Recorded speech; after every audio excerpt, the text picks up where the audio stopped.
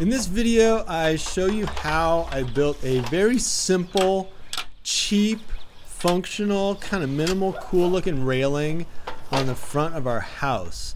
And all railings are, on residential houses at least, are supposed to be 36 inches. They're a bit higher if you're building one for a rental. But anyway, I built this guy at 36 inches. That's like the standard height. And started out with a 2x4 on top. And I'm telling you, man, this railing is really simple and easy to build. The 2x4 on top is located or placed vertically, so it's a little bit stronger. And building this alone, I just used a piece of scrap wood on one end to support it, and then at the other end screwed it into my post at 35¼ inches. That way I can have a 3/4 inch piece on the top. That'll get me up to that 36-inch mark. Anyway, I just leveled it up, screwed it on both ends, and then stuck in another 2x4 down below. This one down below goes horizontally or flat, and you'll see why. It allows you to kind of capture your balusters as they come down. So one key consideration when you're building a railing like this is where your load is going to go. You know, like the force of things that are on that railing. And I wanted mine to go down onto the deck, not onto the fasteners on the side. So I located this small 2x4 block in the middle, and you can see the ends of my bottom 2x4 are placed on top of some trim pieces. That distributes the load in 3 places. Right now I'm just ripping some pressure treated fence boards. These guys are, I think, about 5 inches wide, and I ripped them in half. And these form my balusters, you know, the vertical railing pieces on the railing. And I just ripped a big batch of these guys, as you can see, a big armful, and then put them in place. And after ripping those guys, I cut one just to see how it was going to look, and held it up in place, and I thought it actually looked pretty good. Again, this is a very simple banister or railing. You know, it's not like super fancy. I wanted it to be kind of minimal, affordable, and easy to build. As far as gap distance, pretty much code requires 4 inches. 4 inches or less. So I made some 4-inch spacers and just tacked these balusters in place on top. That's not the final way those guys are attached, but it's just what I did at first to get them in place. And started moving right along using my spacers and tacking them on the top. Again, on the bottom you can see they're just kind of hanging loose. That's not going to be the permanent configuration. Just wait for it. You'll see how I attach those down below. But this system, I've found, allows you to just put your balusters in really fast, like really quickly. In, you know, like 10-20 minutes I had them all in place and was ready to move on to the next step. One thing to note is that using the spacers is great, but I would also recommend throwing a level on those balusters once in a while, just to make sure they're coming in nice and level. Then I cut, again on my table saw, some 3/4 inch by 3/4 inch strips, just some little square strips, and those hold the balusters in down below, along with some other brad nails. And this is just a brad nailer here. You could use other nails or screws or whatever, but I found a brad nailer just holds things in place pretty well if you don't want them to wiggle.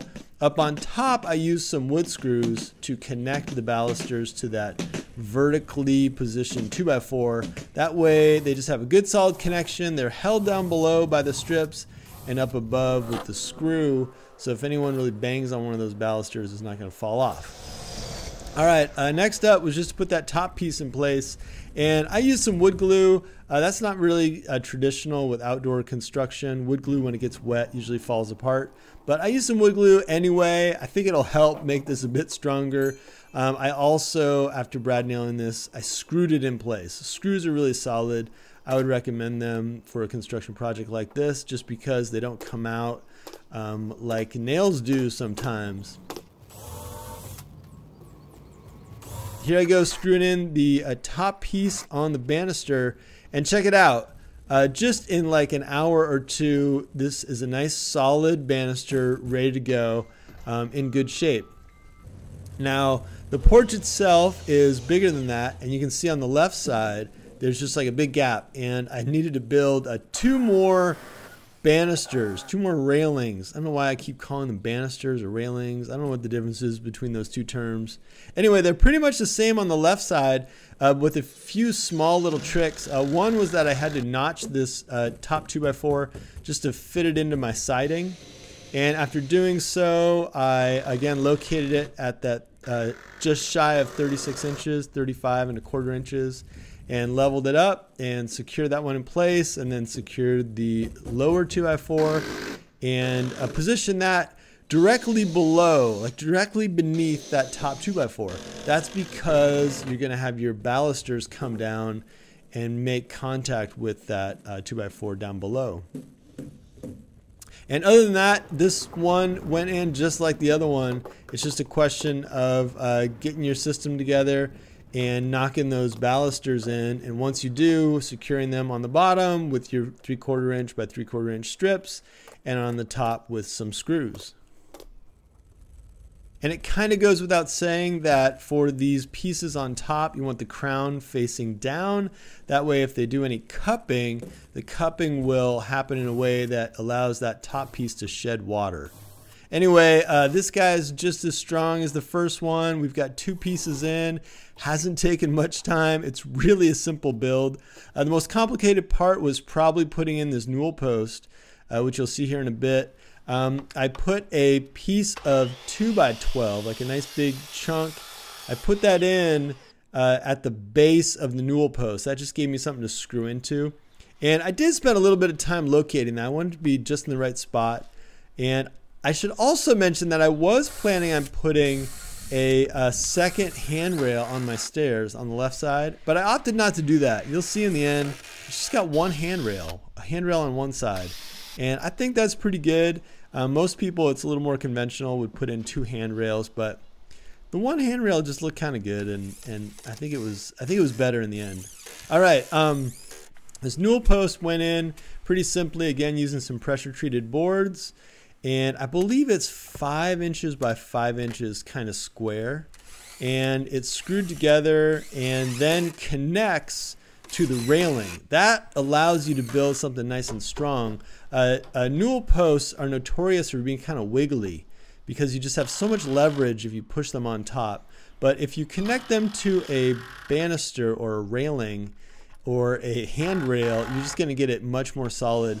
I also, as you can see, only half built the newel post in order to be able to screw in from the inside to those supporting 2x4s. All right. One more thing, and this is just a bit of superstition. I always, when I create a cavity, I always put something of value inside the cavity.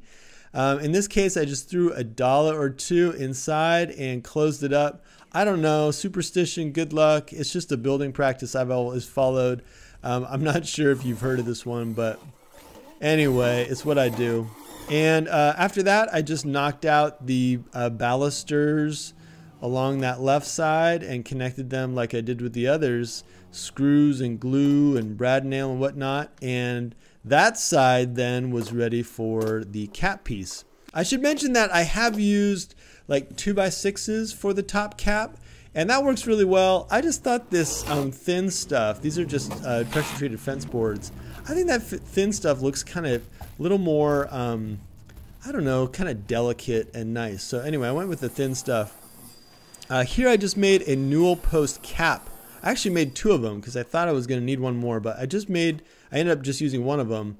The newel post cap is just cut out of some 2x12, I believe, and then I just beveled a little edge on the top and sanded it up. Nothing too ornate. Once again, kind of simple and clean and minimal, and it did the job.